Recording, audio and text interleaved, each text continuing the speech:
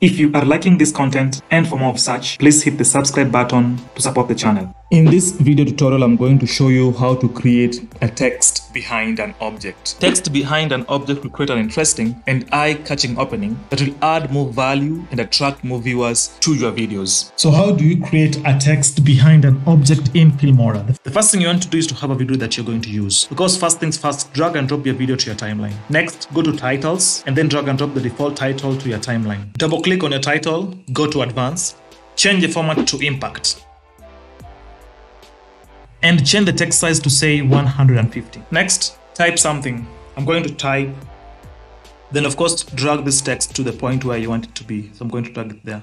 Next, come to animation and look for a right roll so that it rolls in that manner.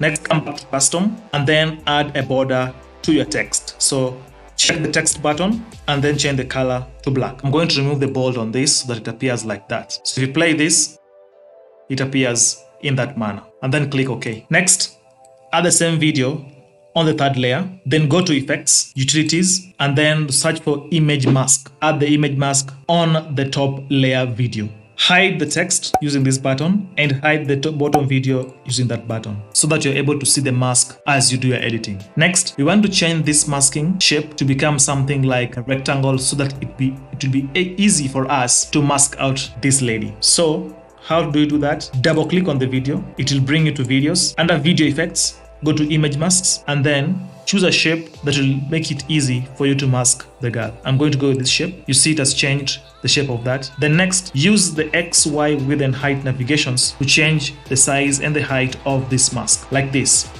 First of all, I'm going to reduce the width of the mask so that it somehow fits the lady. Then I'm going to move it to fit the lady exactly the way I want it. In that manner. Play around with it until a point where you feel satisfied with it. After that point, I think it's okay. You can also change the height if you want using this button.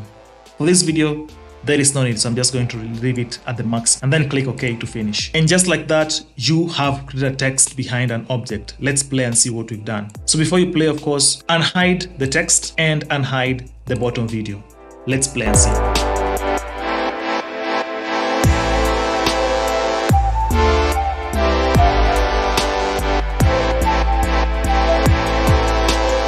Voila, that is how you do a text behind a video. I hope you've gotten some value out of this, and if you have, please don't forget to subscribe. Filmora has a great way on panning and zooming your videos to increase engagement and viewership. If you want to learn more on how to pan and zoom using Filmora, then make sure to watch this next video.